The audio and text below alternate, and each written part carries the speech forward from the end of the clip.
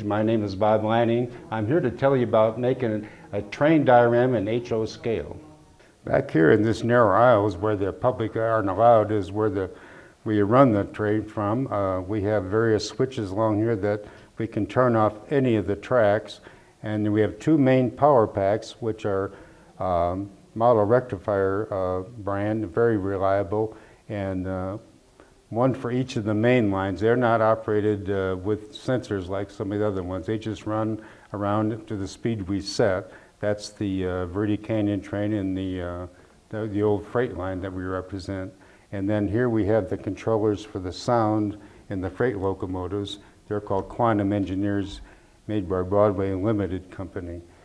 We have some smaller transformers that are buried out of the way that run the little power to the trains that go to the smelters. And they're the ones that run back and forth on the optical sensors.